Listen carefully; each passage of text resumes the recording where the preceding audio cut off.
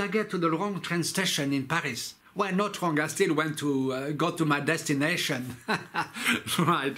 But anyway, so a little while ago, I left the UK for France, so I managed to get out there despite lockdown, so I managed to squeeze in and came back safely, went back safely.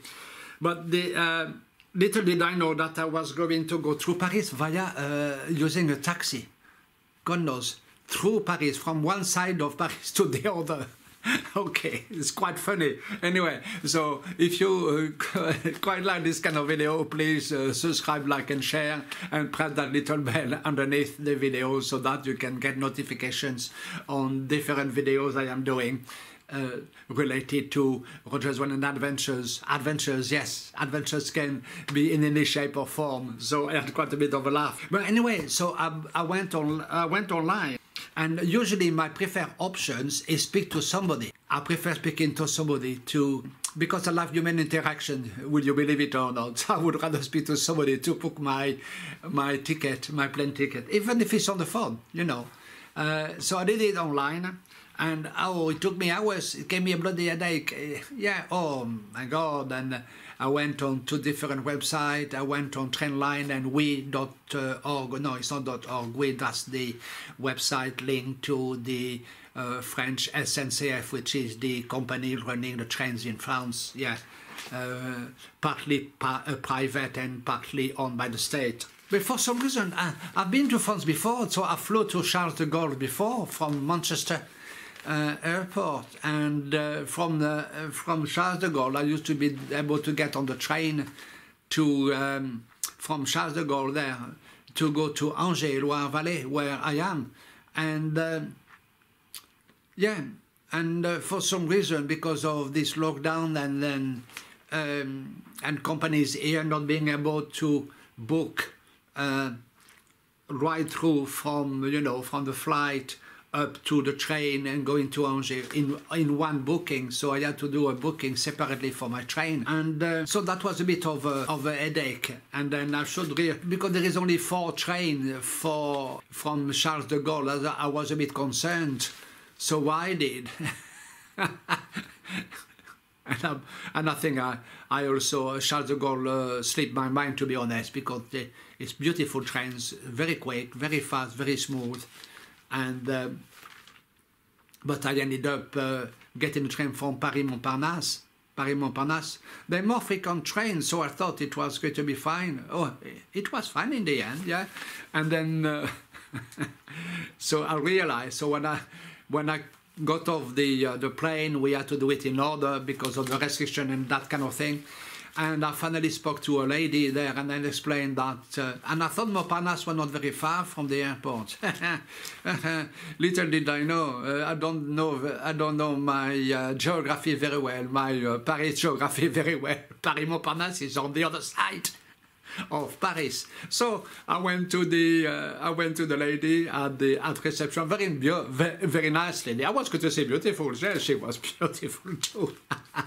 Yeah, very nice person. And then yeah, oh, the crowd in there, the headache. So anyway, so Paris-Montparnasse. Yeah, so I had to go to Paris-Montparnasse. I had no choice. I told her the time of my train. My train from Paris-Montparnasse to Angers, and it didn't take long from Paris-Montparnasse. But not surprised, it's on the other side, and so I did quite a distance to get there. So I said to her, "What's the best way to get there?" "Oh, you can jump on the bus there, and it goes there. You get out there, and then you go there, and then you go there, and then you go." Oh, I said, "I don't know Paris. I don't live here, I don't know Paris, so the best way for me to miss my train is probably to go by bus. So is there another way I can go?" "Oh yeah, can I get a taxi there?" "Oh yeah, easy, monsieur." So you go over there, and then these are all the taxis. And then, because I look so desperate and all that, and she said, "Mais monsieur, il y a pire. Sir, there is worse than that." So I think that's something that's going to stick in my mind for the rest of my life.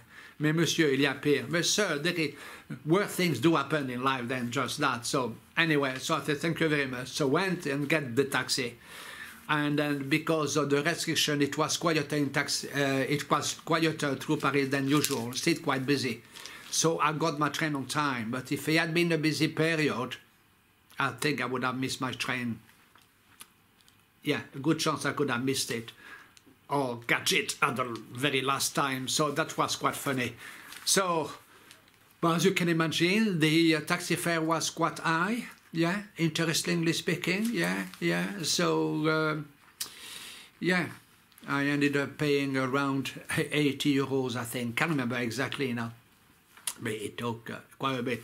But I made somebody happy, the taxi driver, not just because I paid a high fare to go through Paris, but because I was his first job in Yonks due to the restrictions. Yeah, and so he was quite pleased with that, obviously. And I had to come from the UK to make somebody happy over there with regards to his work. So I found that quite funny. So that's quite interesting. But yeah, so in the end, I got there, went to Paris-Montparnasse, and guess what? Even though there are plenty of trains from Paris-Montparnasse going in different directions, there was only one for Angers on that day. I don't know why. Yeah, one that stopped in Angers or something, or I did not have to change anywhere. And it was packed. It was packed. And we all had our mask and all that. Yeah. And at the time, so how to get it wrong. So next time, guys, if you go to when you go to Paris, hopefully we can do that soon. I don't know when that's going to happen, but when we can do that soon, that will be wonderful. And hopefully this time I book my train from the right place, unless I decide to drive. But then again, at the moment we can't go anywhere, and so that would be quite something. And I was lucky, really. And then I forgot also at the time, you know, it had changed so much. Now when you get your train ticket from the internet, you get like a barcode on it, then to scan with or something, because previously to that, which I didn't realize they changed it from the time before I went to France, is that how can I put it? You had to put your ticket in a machine to get it validated. So I was looking for one, actually. And then, so in Montparnasse, no, I had just to scan my barcode and I go through the gates, like that, and then went to the right platform. And so luckily I spoke to somebody there who took me to the right platform, because that's where he was going to, with the person he was looking after. And then when I was in Angers, I had in my mind, when I was coming back here, oh no, sir, there is no composting machine as such, so when you validate your ticket, there might be some station, I don't know, but it's changed from that to a scanning system, okay. And then you can get through. So we have to keep up to date, don't we, with what's going on. But, you know, if you want, if you want your trip to cost twice as much as you paid in the first place, or something like that, book get your train ticket on the other side of Paris or wherever, and go by taxi through it. So yeah, that was for the adventure. I mean, not only on that. When I got to but there was another thing here. My mobile, as soon as I got in France, yes, from the UK, my mobile was just stopped working completely. Absolutely complete. Whereas the year before it didn't. It works fine. That could be, an early Brexit effect on the system, because the time before that, when I went to France, it was absolutely fine, yeah, but stopped completely. So I did not have any means to phone my family, and there are very few telephones out there where you can put coins in and phone up. It's all this and that, and you have to use. Yeah, so I was quite snookered. Good job. My family doesn't, the house of my family is only about probably 10-15 minutes away on walk. So they came to pick me up, and then I was waiting for them at another side. So in the end, I was told off by one of the officers, so I'll have to put my mask over my nose, okay. But he was also a very kind person, so I asked him if I could use his telephone, and he kindly lent it to me, and I could phone my family. And he was quite amazed I could remember telephone number like that from the top of my head. So thanks very much to him and his kindness. And you know, officers can be kind, they just have the job to do. Okay, and whether they like that job, that's another thing, but they had the job to do. He was very nice, very tall, very, very tall. And he let me use his phone.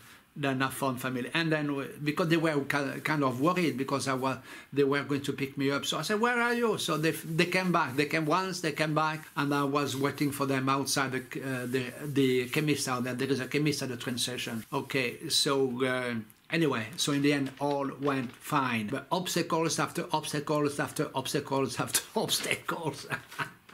Quite funny. Yeah, so next time, because I got angry when I got on the website, that's probably when I made that mistake from Paris Montparnasse, yeah. But I don't know, in the end, because I was so confused about the lockdown and all that, I was worried whether I would be able to book a train from, what do you call it now, Charles de Gaulle. But anyway, all that, you know. So, how to pay more money on a trip, do like me, you know.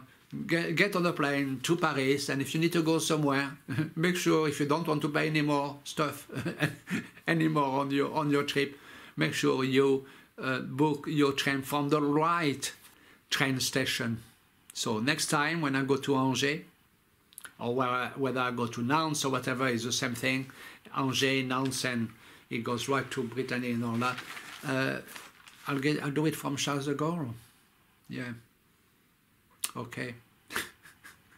But anyway, at least I met somebody happy, because he was looking for some business, and which he didn't have for a while. Okay, because his turnover went down by 80% when I was talking to him. Yeah, but I was quite glad as well that the crossing over Paris went quite quickly, because I think otherwise maybe I could have been short of money. But that's another story, and it didn't happen. I'm glad it didn't. Okay, guys, so guys out there, just be careful when you play. Don't pull your hairs out like I did. That's why I've got none left here. And don't pull your hairs out, and then make sure you get it right in the first place. And then, so if you're like me, you prefer speaking to a human being, well, try to do so if you can. Okay, if you got any comments, any hiccups that happen in one of your trips going somewhere, please leave a comment below and press that little bell too. I would love to hear about anything that could have happened to you. Okay guys, see you later.